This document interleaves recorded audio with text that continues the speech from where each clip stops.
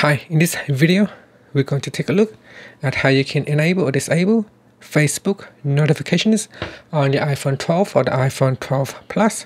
Now first, let's go back to your home screen by swiping up at the bottom of the screen. Then we're going to tap on Settings. And in Settings, you want to go down and tap on Notifications.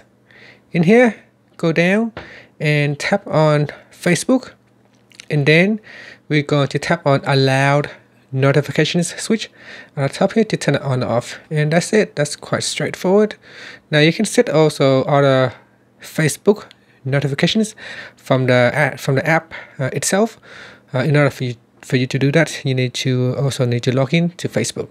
But for a simple notification alert, you can just do it from settings to turn it on or off.